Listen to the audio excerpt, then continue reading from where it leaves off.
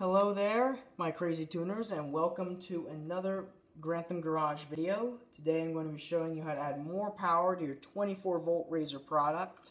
So that would be a scooter or go-kart with this controller, and has 2 batteries.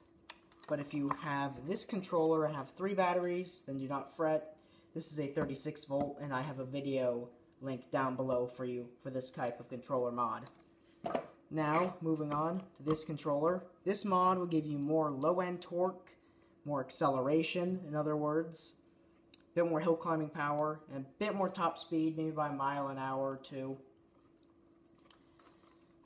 So, this is a good mod if you want more performance. So what you need to do is undo these 4 screws and then break this little glue barrier. Do not worry, we can hot glue it back later if you're concerned about water leaking into your controller. Remove the cover. What you see here, these 2 solder joints. These are crucial because this, on the other side of these, is a bar that limits the amount of current that passes through this controller. So, if you can get more current, that means more power.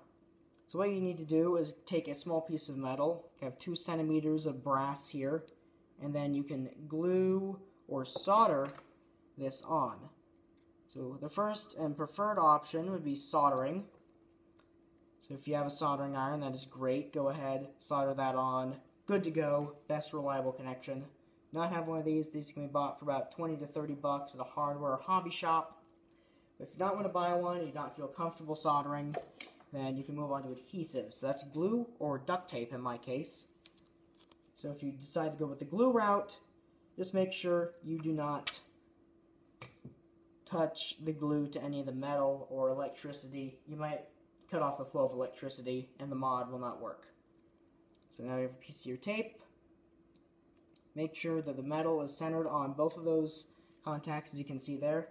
And just make sure you press down very firmly, keeping the bar in place to connect the tape there. Make sure that this does not move. If it does, it'll jump around and short out the controller, which is very bad, as you can guess. So once you've done that, reassemble the controller.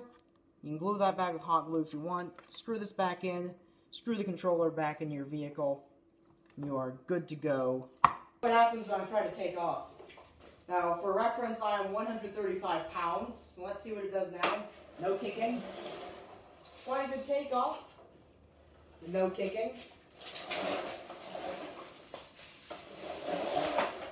Whew.